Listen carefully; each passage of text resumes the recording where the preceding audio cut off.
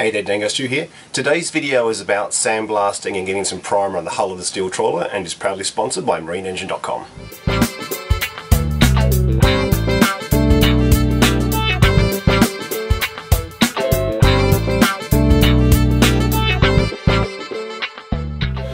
When I was originally on the hard stand with Fenwick's, I spoke to a guy there and one of the yard hands, and he recommended I put some Altex paint on the steel boat.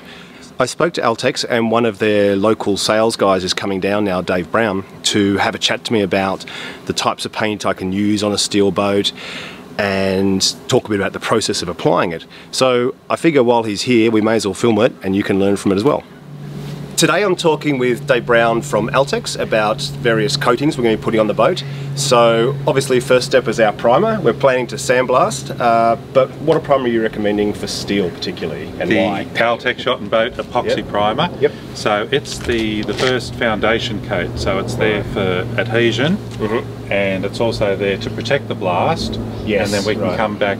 We could come back 2 hours later, or we can come back next week or a month later and continue on with the system. Right. And in this particular case here, we'll be using epoxy fillers. Yes. And after that, the epoxy barrier undercoat, at least 2 coats. You'll be rolling on or spraying on? Rolling. So I'll be rolling on, so at least 2 coats. And then we'll have a look and see if we require any of the epoxy surfacer undercoat as well, which can go on at 0.5 millimetre thick. Right. And it's quite easy to sand the next day or even weeks or months later.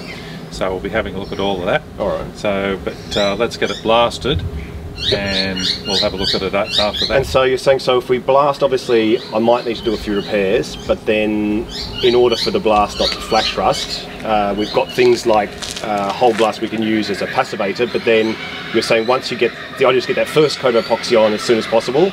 That's right. And then you do have a while before you can continue to overcoat the epoxy? Yeah, so with the preparation will be abrasive blast cleaning in accordance with the Australian standard. Yep. So that means within 4 hours of the blasting, we'll be putting on the primer. The epoxy primer. Yeah, that's correct. Yeah. Once the epoxy primer's on there, we've got days, weeks, up to a month before we have to go back. So a month's about your maximum overcoat time? Oh, we could even go longer. Right, okay. Yeah, that's fine, but we can get dirt and all that on there. So as long as the surface is clean, we're happy, but we don't like to say to go out too far, but it's got a good extended window.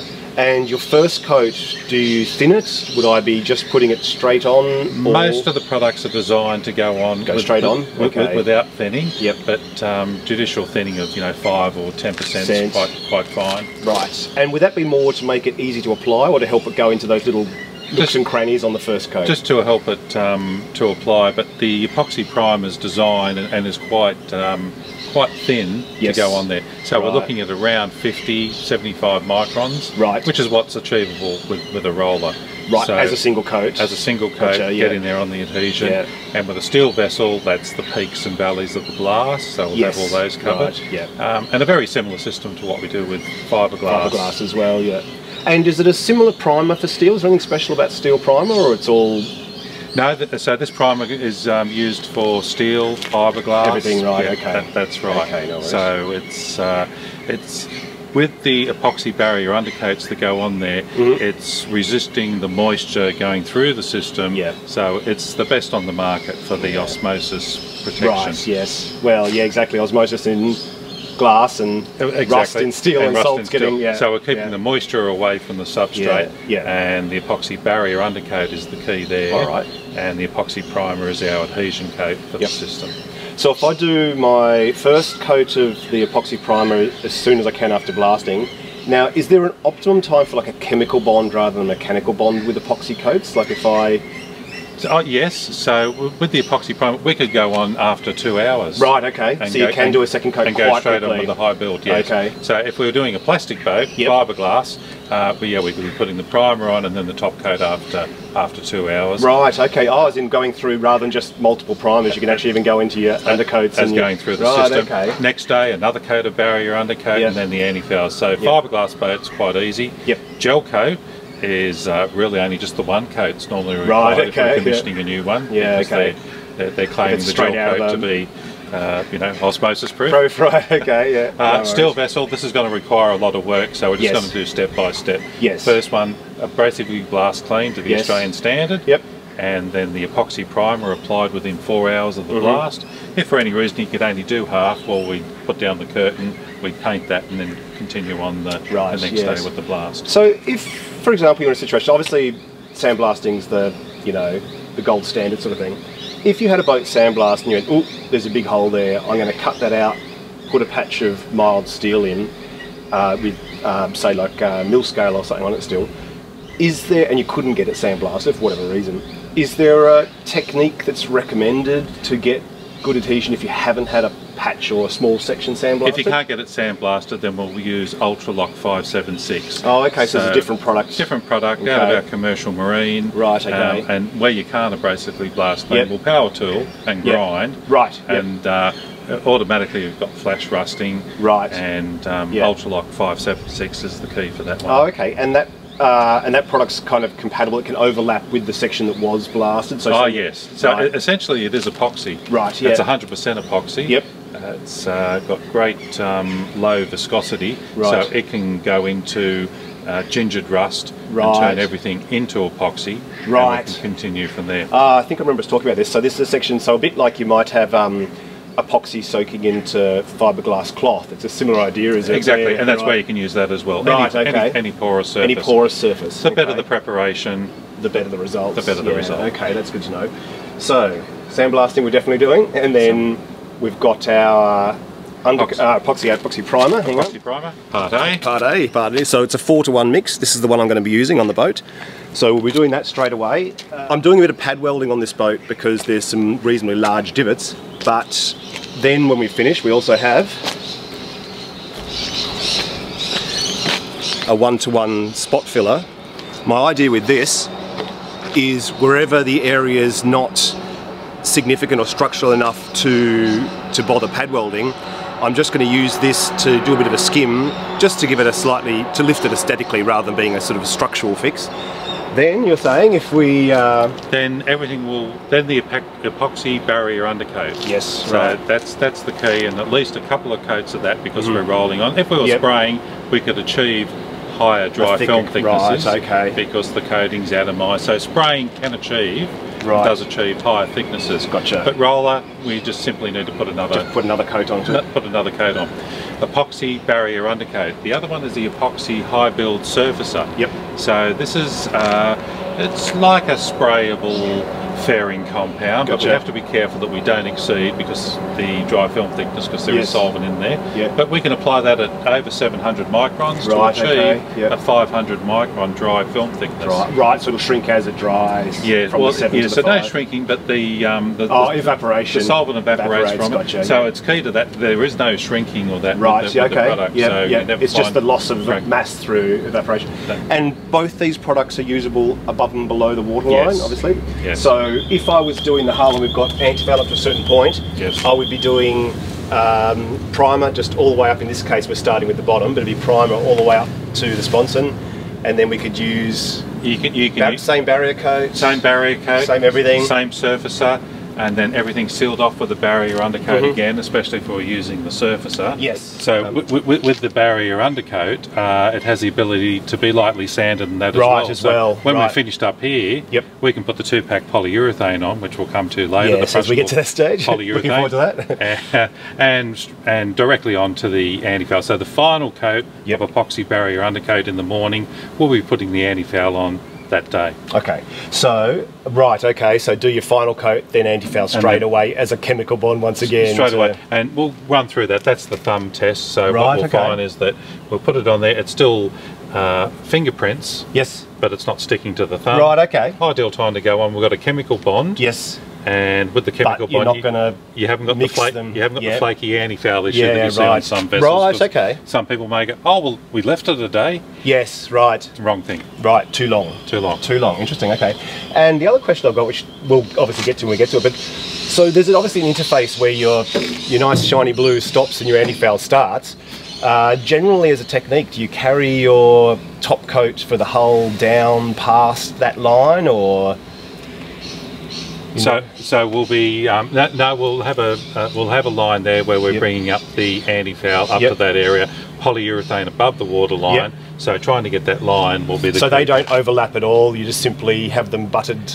They'll butt together, but the foundation, the epoxy goes system, across all. Goes across all, does all the protection. Yeah. The polyurethane for aesthetics. Yes. And even the anti-foul is sacrificial. Yes. And with your anti-foul, how long can it be out of the water before it likes to... And again, that's nice and user-friendly, so that can be left out of the water as well. If it goes in for weeks and months, what we suggest is that we give it a hose before it goes in. Okay. Perhaps even a light broom. Right, okay. That just activates the surface, because they can get a little bit crusty. Straight away, okay, interesting. All right. And what type of anti-foul can you use on steel, and is there any you can't use on steel? No, it's only aluminium where we use the Vivid anti-foul, specifically designed for aluminium. Number 5, which is our tropical grade, on this particular one, because it may be going into that area. With definitely we're going north. And barnacles and that. We'll be putting the number 5 plus on there. Okay, all right. All right, well, thank you very much for your information. Thanks, Drew. I certainly needed it. Rightio, that's okay. All right, and I'll talk to you again once we've got our blasting done. Episode 2. All right, thanks Dave. Bye. I finally got my little stack of discs for doing the repairs. Turned out they were already here. They'd actually just gone to the workshop rather than to the island. What I'm going to do is put them in from the outside, just put my magnets across here to hold them in position, then weld them out on the inside first. Then I can come outside, grind any sputter off and weld the outside.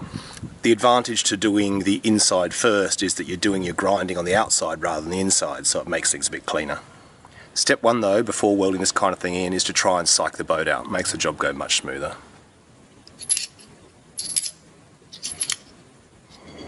Alright, what I'm going to do now is pop one of our little discs in and just use these magnets to hold it in place. Well, there it is. I actually put 2 on to hold it steadily. So let's go inside, grind the paint off and start welding out the inside. The trick with grinding the paint off this boat is it's actually got a really tough grey epoxy primer, so you've got to make sure you don't mistake that for metal. This is the paint, this is the epoxy primer, this is bare metal.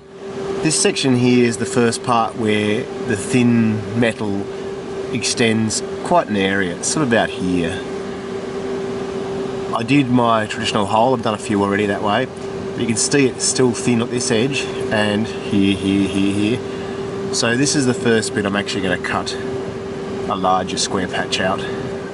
Alright, I wire brushed the whole area, got a sense of how big the corrosion was, and I've made a patch large enough to cover it. Now I'm going to trace around the patch and mark the area I need to cut. Normally you would do it the other way around, but I've got no one to really hold the patch inside, so I think this is the best way for me, being here on my own. Alright, we've probably come a bit further this way than we need to be. I can feel there's a rib just inside here, so I don't need to go, I can't go any further that way easily. I'm just going to go and have a quick look inside, just make sure we are clear of any other, fittings, whatever, and then we'll cut this out.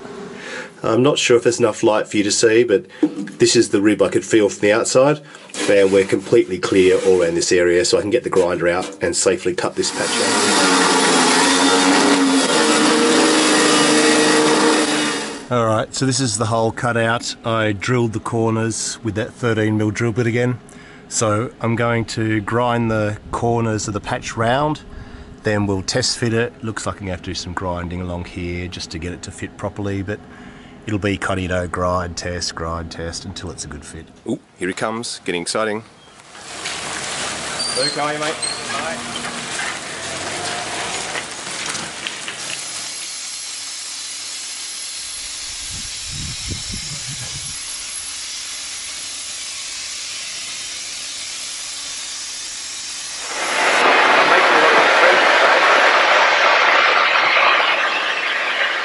So Luke's about to head off. Sandblasted hole actually looks pretty good. A few little spots, but to be honest with you, nothing you couldn't see before, because the areas that are pitted are the areas where the paint wasn't. Wherever the paint was, the steel's in great condition.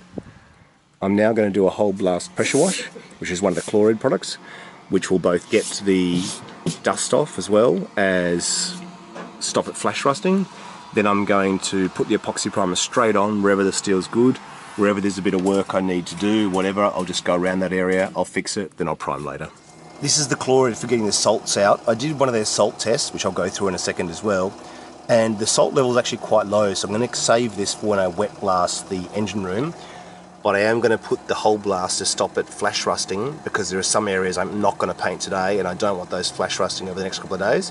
So this is what I'm going to wash the hull down with now. Hold Blast gets applied at 50:1, whereas the Chlor-Rid was 100:1. So what I've got is a solo bin here which has 200 litres of water in it. I'm going to then add 4 litres of the Hold Blast. Then I've got a little Jabsco pump that shuts off at 50 psi, so it's then feeding pressure to my pressure washer, which I'll then use to blast onto the hull.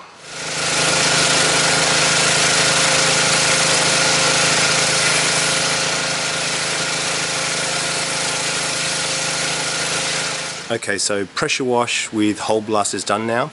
I could see it was washing off a lot of the residue from the sandblasting, a lot of the garnet, and now theoretically the steel shouldn't flash rust for a few days. So what it means, I'm going to let it dry. It's getting on, but it's still quite sunny and quite warm, so I'm going to let it dry. I'm going to get as much epoxy primer as I can onto the good metal. Then tomorrow, hopefully I'll come in and we'll start welding up the little dodgy bits that I found, and then I'll put epoxy primer on that. But the Hold Blast should give us the time we need to do that without it flash rusting. A really common question I was getting is, why didn't you sandblast first? And the reason is because if you can see something's wrong, fix it first, because you might find new things wrong when you sandblast, but it'll rust within 2 or 3 days. You know, you want that primer on straight away, so fix anything you can that you know is already wrong, then sandblast, then use a product like Hold Blast to stop it rusting straight away.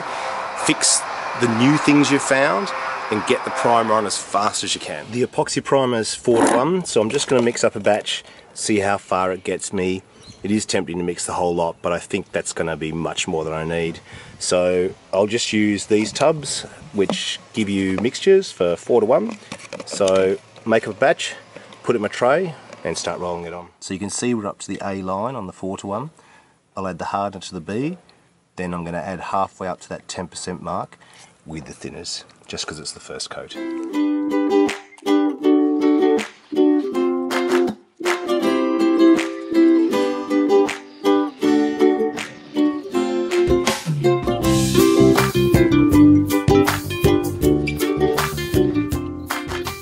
This is the only place there was a hole that I hadn't actually caused through dodgy welding or anything. So I'll drill this entire section out here. We'll put one of our discs in. Now I noticed this when we first went up at Fenwick's. This is another kind of transducer fitting that I cut off. I had time to cut it off, but I didn't have time to grind it back, so we'll grind that back. But what you may also notice is there's a big hit here the boat's had at some stage in its life, and this is also pushed in as well. Looks like there's a bulkhead here, so it's kind of pushed in either side of the bulkhead. I wouldn't say it's normally a huge problem, but I am going to mount one of my transducers here. It's my side scan transducers, and I want it sitting at the correct angle. So I may have to think about whether I grind this off, heat this area, try and push it out, or whether I simply fill it in some way so that the transducer sits at an equal angle to the one on the port side. I didn't paint the transom. Well, I did up high because it's good metal there, but lower down it's got the most pitting, so I'm going to do some pad welding here as much as I can. I think at some point I would like to replace the transom on this boat. I actually put the ultrasonic tester on some of the thinner sections, and I've still got 3mm of steel here, so it's not like it's a problem. But yeah, it's definitely on my sort of to-do list. Going on a little bit of a pad welding frenzy at the moment. These little 2mm rods are burning really nicely, and they deposit a really good amount of metal for the depth of these depressions. So to me, I could do some big arduous task of cutting this out. The steering's welded to it, you know, all the ribs are welded to it, all this sort of thing. Or I could sit outside practicing something that I want to learn and that I'm actually really having fun doing. And so often when people sort of go, you know, you're doing it the wrong way, I go, well, maybe it's the wrong way for you, but it's the right way for me at this point in my learning curve or whatever, because this is the skill I want to get better at. Whenever you do a job, you optimise for something. You optimise for cost effectiveness, the end result, speed, time. I optimise for enjoyment. You know, I think fixing a boat's like the third rule of Fight Club. Always try your best and have fun. Oh, these are the rods I'm burning, by the way. Not sponsored or anything, I just bought them, but really happy with them. They're burning really nicely.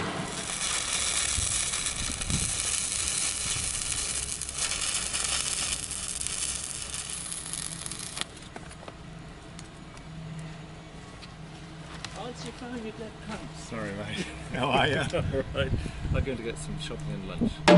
Oh, why? Looking good, Stu. Getting there, mate. Getting there. Oh, well, why don't I have some lunch with you? I'm going to go to Altex. Alright, I've gone a bit nuts today and just pad welded every little depression in this whole transom. So now I'm just going to slap some epoxy on it to stop it rusting more, and we'll deal with it next week. More to do, but it'll do for now. The transom now, I think, sort of just looks pitted rather than really kind of eaten away by galvanic corrosion, which I think was the case between the stainless rudder and, you know, the back of the boat. All the corrosions to the back where the stainless sort of running gear was, just due to the anodes being gone. I'm kind of happy now just to maybe use, so I'm going to do another coat of epoxy, then I can use the epoxy filler that Altex have supplied. Then we can also use a high build primer. Then we're going to have an undercoat. Then we're going to have our anti-foul. So I'm thinking I'm going to kind of leave it as it is. All up, I'd say I put about 2 kilos of metal back into the transom, and, you know, I'm pretty comfortable with that. Definitely in areas where you could see where it was sort of coming around the corner here, and I could see where the old weld was. So I did a run up the old weld, filler across it, then some more up it again to kind of give it the curve, and you can kind of feel the strength coming back into the boat. So I'm pretty comfortable with the sort of the structural integrity of it now. Obviously all the framing behind the transom's still perfect, none of that's corroded in the slightest, so I think now I'll just do a little bit more work to get it aesthetically good and leave it at least for a couple of seasons. The things I'm focusing on doing 100% now are the things that are easy to do while the motor's out. If I enjoy the boat for a couple of years and go, yep, I'm loving this boat, I'm going to keep it, it's no-brainer to replace that whole transom in a couple of years' time. Whereas if it's something under the motor, I might go, oh, God, I wish I'd done that properly while the motor was out. So this is sort of where I'm focusing my priorities. I want to get the electrics done, get the motor properly serviced, get the engine bay under the motor cleaned, painted properly, all that kind of stuff. The fuel tanks done, because once the motor's back in, those things will be much harder. This is going to be no harder to do on the hard stand next year than it is this year or the year after or even the year after that. Anyway, all right, well, take care, enjoy your weekend, and I'll see you next week. Bye.